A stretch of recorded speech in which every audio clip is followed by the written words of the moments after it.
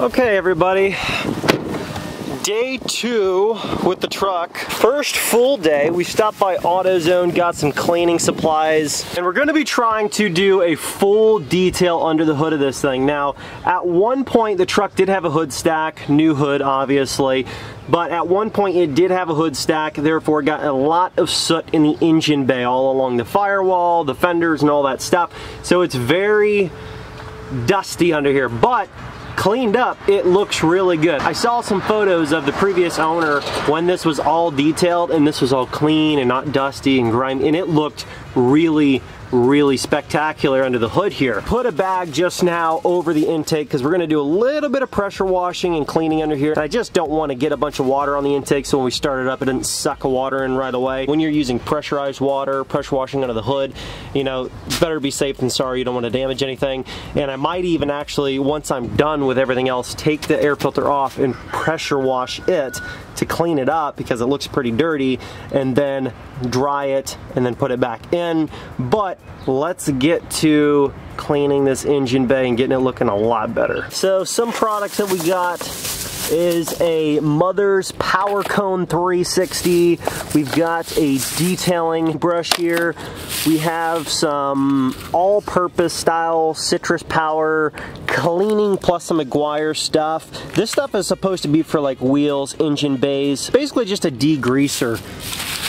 And of course, you've got to have some tire foam. So let's get to it. Let's get to first using a pressure washer and a vacuum. Vacuum first, then pressure washer, and getting the cleaning under the hood of this truck.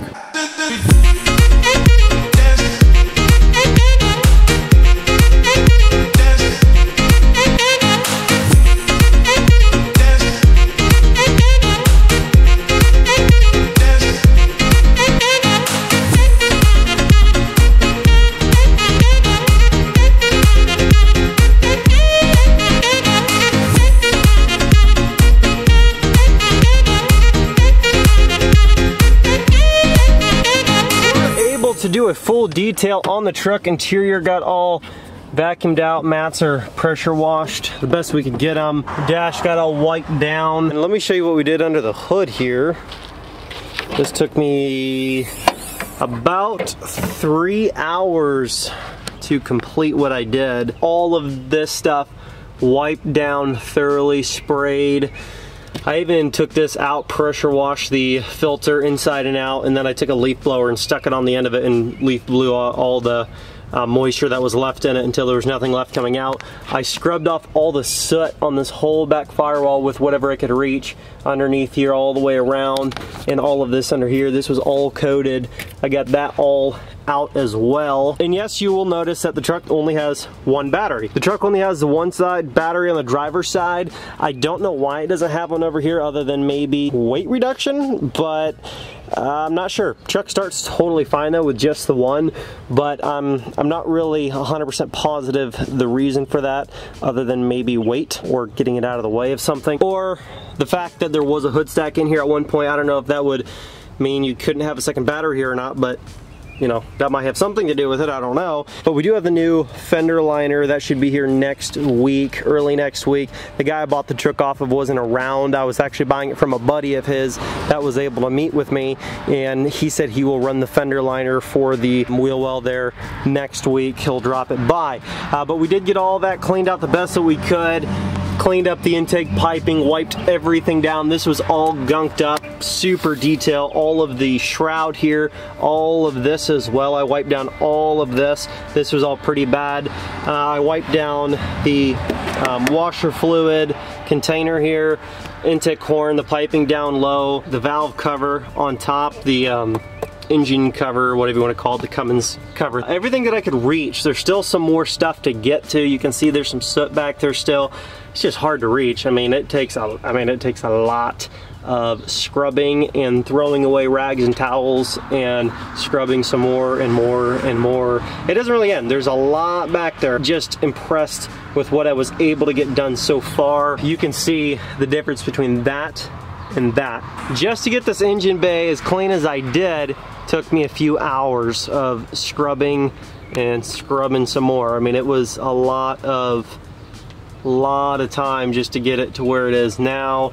And I'm definitely happy with where it's at, but there's still a little more to do. Now there are some decals on the truck, and I asked you guys on Instagram, should we take them off? And you guys said yes. The decal right there by the driver's side, the Fire Punk one over there, and then the Hoonigan sticker on the back. When I say sticker, it's multiple stickers. It's a big segment of stickers to spell it out. Hopefully that comes off easily and it doesn't leave a bunch of weird marks, but let's get to getting these decals off and making this thing look a little cleaner.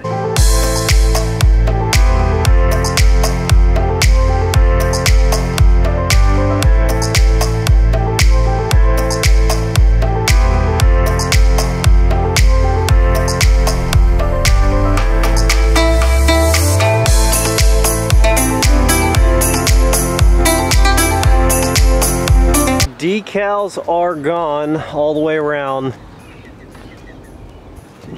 And I actually was able to get all of the residue off. You can see how squeaky clean that glass is. The tailgate turned out pretty stinking good. There's still like, if you look real close, there's a really faint shadow like where that Hoonigan sticker was. But for the most part, it came out really, really clean, and you really can't hardly tell it was ever there. There's just a couple little teeny tiny like lines and stuff where it held dirt for so long. But if we have like a little, you know, wash wheel or something, like when we clean the truck again here soon, we should be able to wheel that off and get it with enough circular motion that it should get any little bit of residue that's left there off pretty nicely. We're actually going to be shooting some video with this truck here this evening. I just finished cleaning the whole thing again, this time inside and out, engine bay, all that stuff, because we're going to be shooting some video. It's going to be really cool. Hopefully it turns out good. Hopefully you guys like it. We're going to try to get some rollers and stuff. My brother's going to come over and he's going to help either film or drive, and Reagan is going to, again, either film or drive, whichever one's driving. Obviously the other will be filming, and we're going to try to get some really good shots of this truck rolling around, and hopefully it turns out wonderful. I think it will, but you never know. However, I did think that until then I was going to talk to you guys about what's done to this truck. So I told you guys that it had, you know, bigger turbo, injectors and stuff and whatever, but I couldn't remember what it was. I didn't have my phone on me, but I have it now. So it's got ARP 425s, 88% nozzles, 10mm CP3, S464 turbo with a billet wheel. Wheels are brand new. Tires are within the last 1,500 miles. Trans is fresh with all paperwork, has billet shafts, GPZ clutches, upgraded servo, FMVB. Truck came out of the south, super clean. Interior's 9 out of 10, exterior 9 out of 10. About $30,000 worth of work into the truck in the last year, but I need to buy a house. So that's essentially why he sold it. The truck is awesome. Just, you know how it is.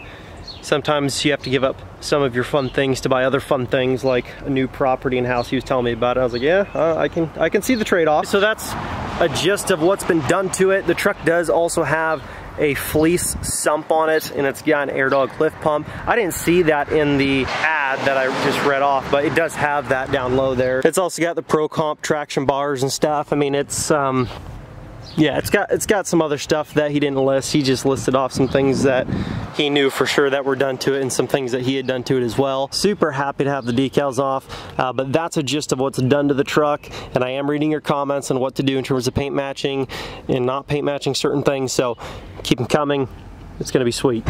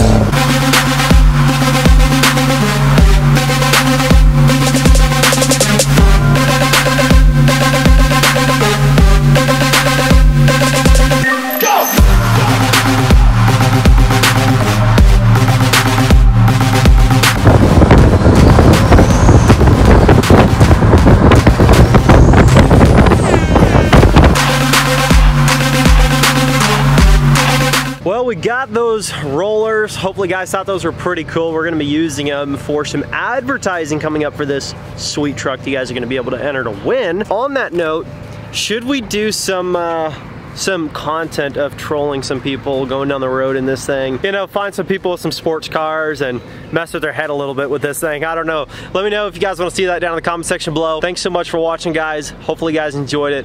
Gonna try to step it up with some of the video content here the best that we can, trying to keep you guys entertained and enjoying the videos. Thank you guys so much. Catch you in the next video. Peace.